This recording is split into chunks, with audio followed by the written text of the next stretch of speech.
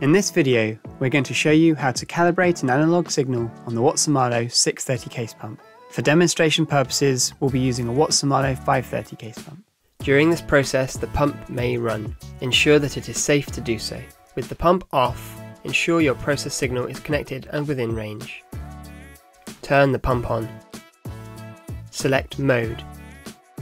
Navigate using the arrows to analog mode. Select Calibrate. Choose analog input.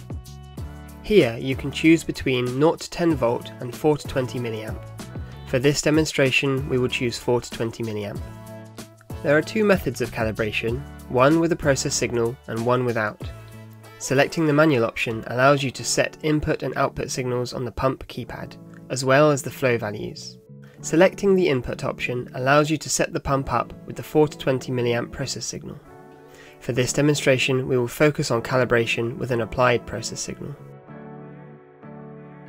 Apply a high signal to the pump. Select a desired flow rate as a percentage. Apply a low signal to the pump.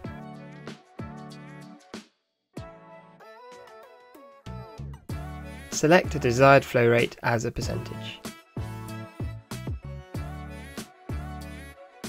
Now the calibration is complete, you can select Analog to run analog mode. Depending on your calibration, the pump may start to run at this point. If you wish to verify your calibration has been successful, you can monitor the process by selecting Info and cycling through to Analog Profile. And that's it. Thanks for watching.